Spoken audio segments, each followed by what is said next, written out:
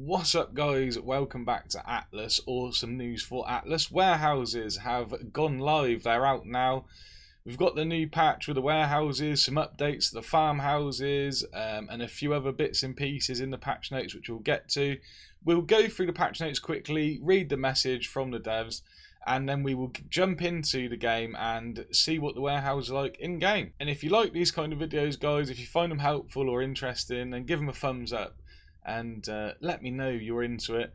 And yeah, why not hit the subscribe button while you're there if you do enjoy these videos and the gameplay videos I do weekly, along with live streams and things like that. So yeah, I'd appreciate it. Let's get on with it. Ahoy Pathfinders, we're excited to bring you phase 2 of the new features we are currently rolling out. Expanding from the farmhouse system we introduced last patch, warehouses are a new structure type that players may build at the smithy. We are shifting stone farmhouses and warehouses to a new skill, advanced automation, which can be found in the construction tree, requires esoteric of building. Warehouses can be used in conjunction with farmhouses to automatically collect and store the resources gathered from farmhouses. Gone are the days of having to tediously move resources to and from your storage. Simply craft and place the warehouse and it will begin gathering from all farmhouses within a 500-meter radius. Ever get confused by which of your storage boxes has which resources? With its large storing capacity, you can now easily access all your resources in one place. Any basic resource and alloy can be put into the warehouse. It will not store finished goods. We've also made a few tweaks to improve and balance farmhouses. Again, these systems are still a work in progress, and we're continuing to change and develop on farmhouses and warehouses as we examine gameplay and receive player feedback. The warehouse update also includes an explosive barrels rework and a couple of minor balance changes for Puckles and Army of the Damned. So yeah, they've been quite busy. I'm happy to see this. I hope some of the issues they go through in this fix some of the issues we're having, at least in PvE with lag and stuff like that. But yeah, if not, I hope they pull on the harness a little bit here and get some of the issues sorted with the performance of the game. But this is a good patch. They've got some exploits fixed again. They're being active, putting in the work, so it's good to see. Let's get on to the patch notes. New skill, advanced automation. Added advanced automation to construction tree. Requires esoteric building. Costs 12 skill points. New warehouse and stone farmhouse added to this skill. New feature, warehouse. New structure type, warehouse may be built at the smithy. Warehouse is a structure that automatically collects resources from farmhouses in range. Will not collect wood and thatch, which is fuel for farmhouses. Gathers from farmhouses within 500 meters. Gather rate is 5% of the farmhouse's inventory every 10 minutes. Warehouse may not be placed closer than 2 kilometers to another warehouse. Warehouse must be placed within 30 meters of the shore. Warehouse takes thatch or wood as fuel. More than one warehouse can hit the same farm. Warehouses have 40 storage slots. Stack size of 10k, weight of 50k, health of 40k, and they are not taxable. For reference, one foundation is 2 meters. So there's a lot there, pretty cool. I like the fact they got to be near the shoreline. I think that's going to help out a lot and sort of reduce the amount they're going to get spammed everywhere. Pretty cool that it doesn't collect wood and thatch, but you'll also see it requires wood or thatch for itself to work. And I imagine that what will happen is eventually your farmhouse will start filling up with wood and thatch. So you're going to have to go and still manually at least take out your wood and thatch to prevent that happening. But you could probably leave it, you know, a while before you need to do that. I also like the fact that they've got to be 2 kilometers apart, the warehouses, so that's going to limit the amount of these getting spammed even further, as well as being close to the shoreline, because you're going to have to work around your neighbours and things like that. So yeah, I think that's going to prevent some of the spam of these buildings. Explosive barrels, instant detonation option removed. Setting the detonation timer is now a separate action from lighting the fuse. Detonation timer can now be set and viewed in inventory. The fuse is automatically lit when a carried barrel is placed. Added diffuse option, any player can defuse an explosive barrel. Can now be used as ammo in cannons, large cannons and catapults. Duplication bug fixed. So I thought they'd fixed that bug already, but I guess it didn't work. And yeah, hopefully that is fixed now. It was a big issue. It's pretty cool. You can now fire these out of cannons. That's going to be interesting. Pretty cool that when they're placed, they're now lit. And I like the fact that anyone can defuse a barrel now. Yeah, it makes sense. That's a thing. That's pretty good. Impact behavior for barrels fired out of cannons. Explode instantly on impact with ships, structures, players or creatures. In-water barrels float for 6 seconds before sinking. They explode when their timer expires. Otherwise, barrels explode after their timers expire. Tossed barrels are the same, but they don't explode instantly on impact. Damage immunity. Placed barrels are immune to ranged damage. That sucks. Carried barrels are immune to all damage. That sucks. Destroyed barrels no longer explode unless as part of a chain reaction with another barrel. So yeah, placed barrels are immune to range damage and carried barrels are immune to all damage. I think that sucks in PvP. Like, why can't you... If someone's walking at your base with a barrel, you should be able to shoot the barrel and blow it up. And the barrels placed are immune to range damage kind of sucks. I feel like that's... I don't know why you would do that. I think they should be able to be damaged by anything. You should be able to shoot a barrel in the distance if you can see it. Why not? This is important. Known issue. When attempting to throw a barrel while on a ship, the barrel will drop when the player is standing and then explode. We are working out how to resolve this issue and we'll send out a patch for it as soon as we can. Yeah, be careful of that, guys. It's the last thing you want.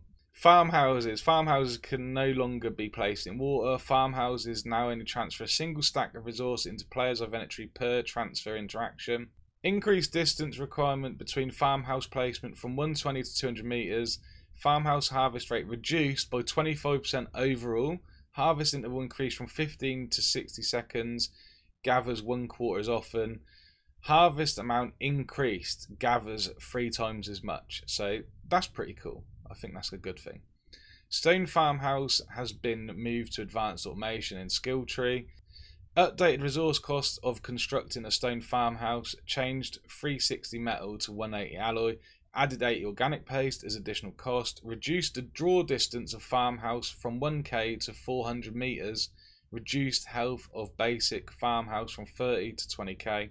Yeah, that's pretty cool. They've reduced the draw distance of the farmhouse. Hopefully that's going to go towards helping with some of the lag issues that we've been experiencing recently, because it's definitely been a thing since the farmhouses were released, so maybe that's part of the thing and that is why they're doing that. Miscellaneous. Reduced NPC costs on puckles by 50%. Army of Damned can now be damaged by swivel guns. That is really cool.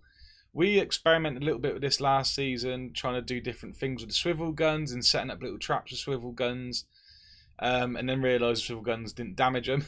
So yeah, this is pretty cool. We'll have to try some of that stuff out again now. But there you go, guys. There's the patch notes and the little message that the devs put out. Some cool screenshots. I do think they look pretty cool, but we'll take a better look in game now. Right, let's get one of these warehouses crafted then. So there we go. Already got it searched up. Put the stuff in already. Now you can see it's alloy, fibre, hide, organic paste, stone, thatch, and wood. And yeah, not too bad. Pretty standard stuff. Let's get it crafted. Now you can also see, if you come into structures, crafting, the farmhouse, the stone and wood farmhouse have been changed now. You can see there the wood one's much cheaper than the stone one, which you know, when they released the farmhouse, it was weird that you could get them both together. It was like there's no point in the wood one really, but now, you know, the wood one's cheaper. You get it earlier, you get it in Esoteria of Building. You have to get an extra 12 points and get advanced automation for the stone one, so that's pretty cool. Right, where did that go? I'll take a little stack of wood with me. Ah, well, there you go, guys. You might not have seen that yet. Well, you definitely won't have seen that. I've not put the video out yet. There's our new marketplace. I've just built it last week, and yeah, the speed build video of it and a full tour of it is coming out on Monday, hopefully. And yeah, that's the first time anyone's seen it in here, but you know, I can't avoid it. I want to place a warehouse down by it, so yeah, you get a little sneak peek of it. I'm not going inside it. You'll have to wait for the video to see it and see how I built it. Patreons got to see some pictures of it when I built it before it's been announced, so yeah, if you want to become a patron, links in the description below for things like that. Right, let's get this placed. So I'm thinking here somewhere.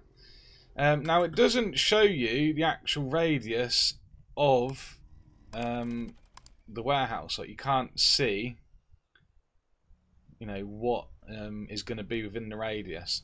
I want it here somewhere. We've got a farmhouse there. You can just about see it in the tree line, and we've got one sort of up the hill a little bit next to the cliff face. So they both should be in range. And we're obviously next to the shoreline, so that's not a problem. They've got to be 30 metres to the shore. Is there a flat bit here I can put it on? That would be cool, but it's a bit far over. Yeah, that'll do. We'll go with that. Boom. So there you go. It looks pretty cool. I do like the look of it. I'm actually really fond of these new structures. I wasn't sure at first. I thought they was going to take a lot away from the game, but I think they do more good than they do bad. And yeah, they look cool as well, so it is a nice thing. I think they've got to get on top of the caps from there and make sure they can't be spammed everywhere. So yeah, let's take a look. Connected farms 8. Okay, well I haven't got 8 farms, so that's obviously picking up other people's farms, because that's not mine over there. That's my neighbour's. There's our other one in the distance, so you can just see it through the tree line. Like I said, we've got 1 to the left. It's picking up 8 somehow, so it's got a massive range. That's pretty obvious. Okay. Let's put some wood in there. So you can do a collect now, but it's blacked out. Stop collecting. So I guess we just got to leave it. It takes 10 minutes before it will gather 5% of the farmhouse's inventory. Oh, we've got a cobra coming in. Oh no. Oh, it didn't die. Ah! Have faith! Oh no, you got me. Hello? God, I thought they weren't going to kill it. That would have been embarrassing. Yeah. These things are a godsend. So yeah, there we go. We'll leave it 10 minutes. We'll see what they gather, see how it goes. Both the farmhouses have stopped right now because they're full. So we'll see if the warehouse can pull enough resources out of them to be able to turn them back on again. They don't take thatch and wood, so we are going to have to collect the thatch and wood still. But everything else it should pull in there. I've seen a few people mention, and I agree with this, I think it'd be cool if you could see what resources the farmhouse was collecting in its area and deselect certain ones or select certain ones. So for example, if you don't want it to pick up loads of berries, you could turn off fruit gathering. If you didn't want loads of wood and thatch or fibre for some reason, you could, you know, choose one of them to turn off or all of them. So you could just get it to gather metal or just gather stone or just gather wood, etc. I think that would be a really cool addition to it. Alongside obviously the warehouse, and the warehouse would just pull everything all the farmhouses are pulling. So you could have a farmhouse gathering wood, a farmhouse gathering metal, a farmhouse gathering a bit of everything. I think that would be pretty cool. So yeah, I'd like to know what you guys think of that. I know a few people have commented, and that's where I got that from. That I've read that from other people, I think, and I agree it'd be a good idea. Oh, actually, while I am waiting, let's just see if the farmhouses actually say anything. Because it says there that there's 8 farmhouses connected, but I have no idea which ones. I'm assuming this is in range. It doesn't say anything on there, though. No. I can start that up, but it is full. Let's do that. So it's on 7779. So it's basically on 8k.